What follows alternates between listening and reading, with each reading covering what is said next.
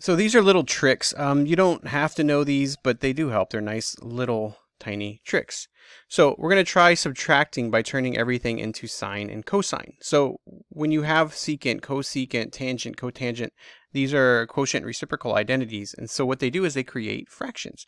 So if we take that tangent squared theta, so it becomes this, and replace the tangent with its identity of sine theta over cosine theta, what we're doing is actually creating a fraction.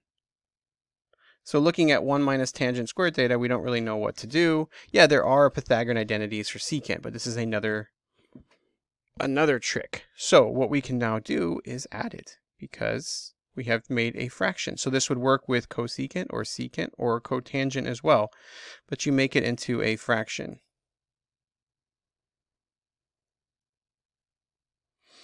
And so this would then be multiplied top and bottom by cosine squared theta, and we end up with cosine squared theta minus sine squared theta all over cosine squared theta. And then we can now use Pythagorean identities on it and keep going from there. So it's another trick. Remember, you try it. If it doesn't work, you move on to something else. The other one is to split up into multiples. So when you see a number in front of it, a quantity, that means that you have that many of them. So we here have 2 cosine squared thetas. So we can actually make it into 2 cosine squared thetas.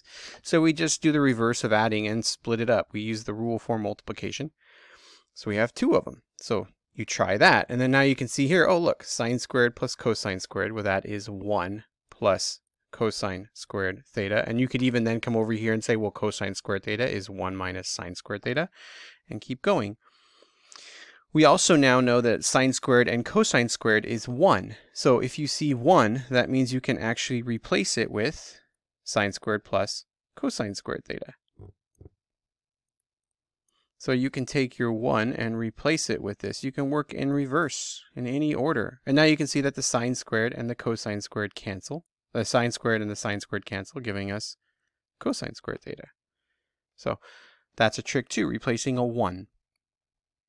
The other one is to introduce a 0. This is a very tricky one, but it's not really tricky. But it's just the basic idea. Like if you have 2 take away 2, that is the same as 0. So you can replace 0 with 2 minus 2.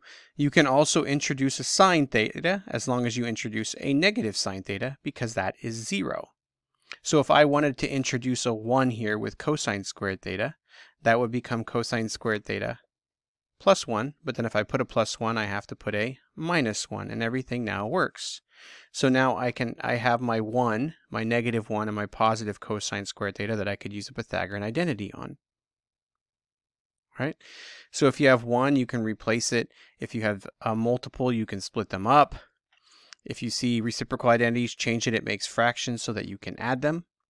And you can introduce anything you want to it as long as you put the minus on there to cancel it right back out. It's the almighty 0.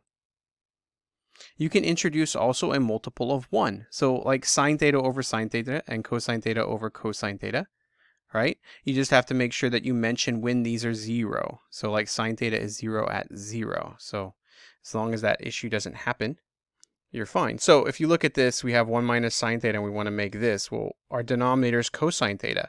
So if you introduce a cosine theta and a cosine theta, we now just introduced that denominator.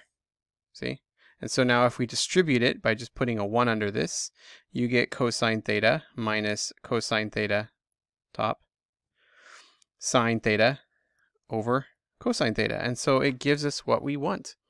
So sometimes it's just looking to see what you need. Oh, it's not a fraction, so let's just put a 1 under it, put a fraction bar there, and make it a fraction by giving the denominator. These are just tricks. They're modifying. So as long as you stick with the rules of math, it's going to work out. Thank you.